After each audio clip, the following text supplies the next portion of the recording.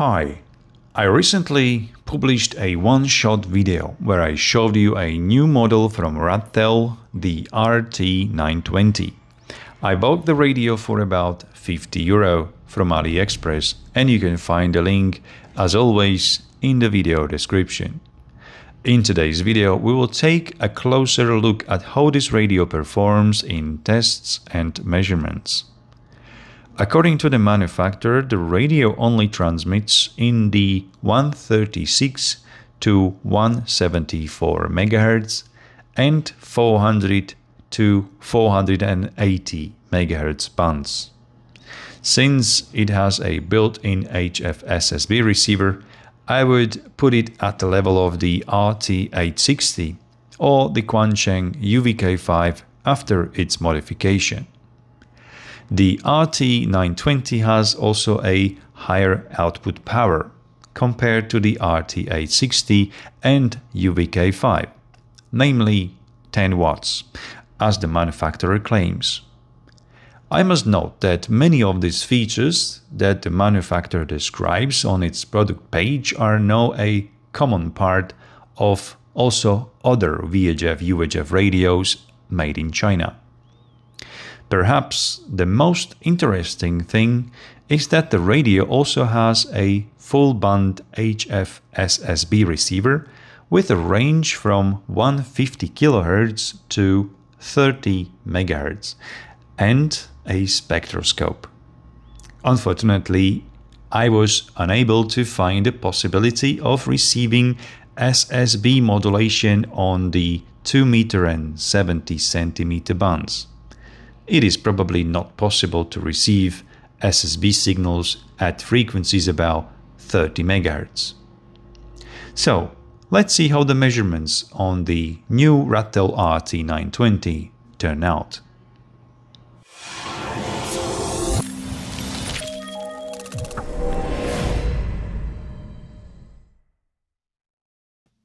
Let's begin with the receiver in this radio, as the manufacturer declares that the receiver on the CB band, it has very good sensitivity. So just input the frequency 27205, which is center of the CB band, channel 20. In the standard VFO mode, we have only the AM and FM modulation. For SSB, you need to enter into the radio mode. For frequencies below 30 MHz is used a secondary antenna socket, which is hidden under the knob-like cover. You need to unscrew it and see the socket. And in case you need a BNC connector, there is an adapter for a BNC to SMA connector.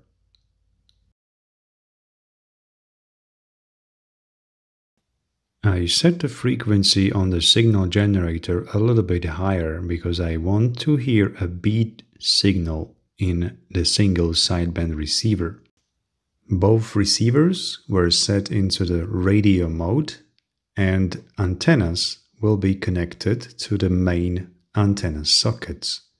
Frequencies are not accurate. The beat signal is very loud and good readable on the Quancheng UVK5, but no signal from the main antenna socket on the Radtel 920, and therefore I need to increase the signal from the signal generator and signal amperes. And here I found that I use a wrong antenna socket.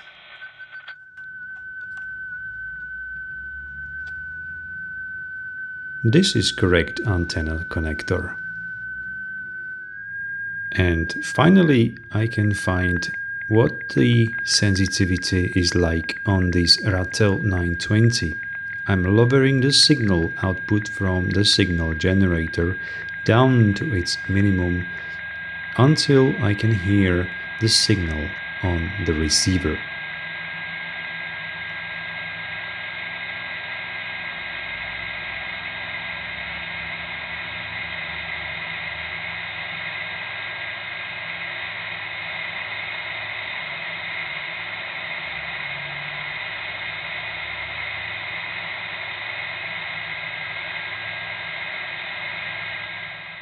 By my ears, the signal I can recognize in receiver is on -102 dBm. On the UVK5, I was able to go even lower than the Radtel 920.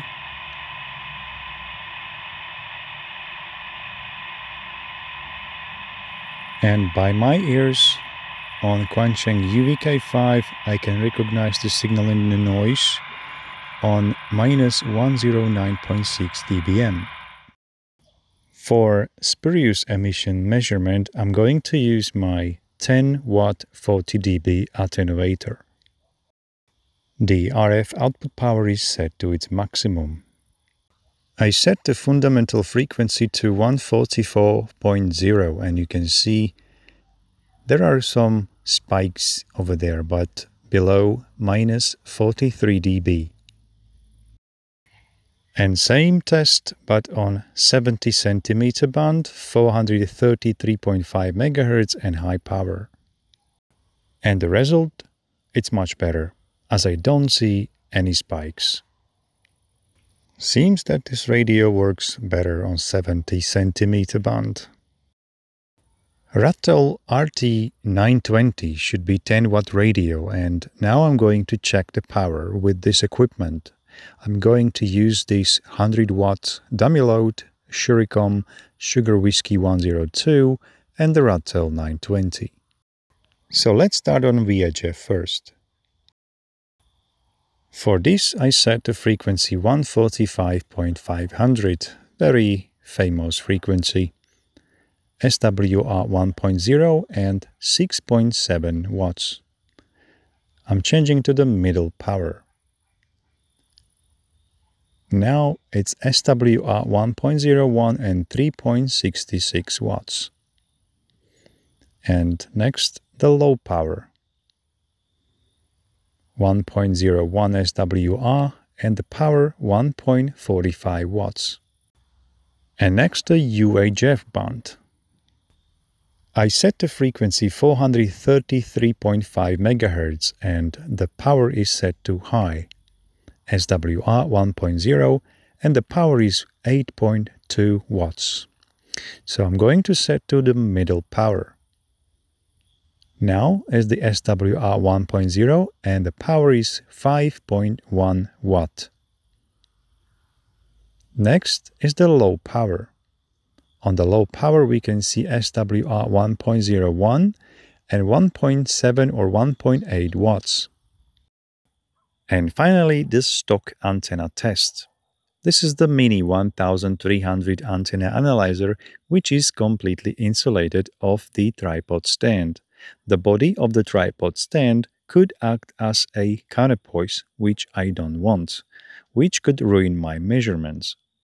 The elevation of this antenna is about in height of a regular person, and the antenna itself is placed in the middle of the room, away from the walls, windows and other objects, which could ruin my measurement as well. And this is 2 meter band SWR plot. As you can see that the resonant frequency is pretty high, is off the band until I touch the body and I act as a counterpoise. Then the frequency goes down a little bit, but still SWR is pretty high, not below 2. And slightly different situation we can see on 70 centimeter band. As you can see that the resonant frequency is on the lower edge of the band, but still pretty high. SWR is around 2. When I touch the body of the analyzer, SWR goes higher, which is not really good. In the multiband check, we can see that this antenna is really dual band. Much better, SWR is on 2 meters, but the resonant frequency is off the band, which is not really helpful. And the 70 centimeter band, well, this is not really good. So what do you think of the new Radtel RT-920? Is this radio worth buying in your opinion? The decision is up to you. In any case, if you like this video, you can support me by giving me a like, or even better, if you subscribe to my channel and you will be notified of other similar videos. Thank you for watching. I hope to see you next time.